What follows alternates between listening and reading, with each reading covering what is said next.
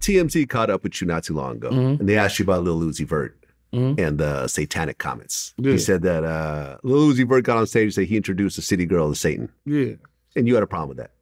No, I didn't have a problem with it. Well, you said that you were raised Catholic and you're not. I said I came into church. I don't really know nothing about Satan. Yeah. You know, I know he got the upside cross on his tongue and all that. That's what he do. Yeah. Like, I like his music. His music's cool.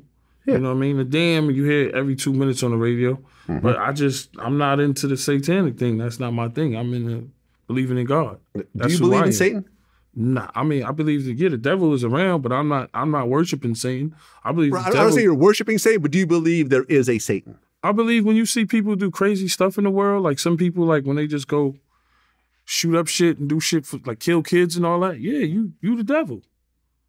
That's just me. You don't think that's mental illness? Or I think the devil is some the devil has to, and I could be mental illness too, but I believe the devil is somewhere in you when you could do something crazy like that to kill a kid or kill an innocent lady or, just do something like that or just randomly go shoot somebody for no reason. Because people blame video and music and shit like that. And I don't believe that. When I came up a kid, we had Duck Hunt.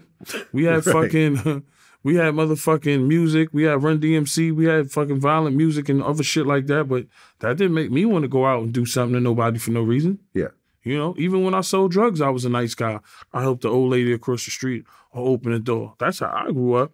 So, but in that same thing, there's probably certain people that would consider that some of the things you did would be Satan, like selling drugs and everything else like that. Of course. You know what I'm saying? I'm not judging you because I personally, from my point of view, selling drugs, listen, if someone wants to buy it, you're selling it, it is what it is. I'm not judging, but certain people would say, Tony Yayo is evil because he sold drugs. You're right. Or Tony Yayo has passed or whatever, right? I never said I was perfect. All I know is when I leave the house every day, I say my prayers and ask God to protect me. There you go. That's me. Like I said, some people pray to Allah. Some people don't believe in God, atheists. Some people could believe in the devil.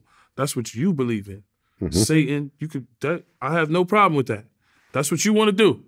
So I love Lil Uzi. I love his music. But for me, I came up in the church, and I don't really know anything about Satan. I just know there's one God and one God only. And that's my high power. There you go. That's it.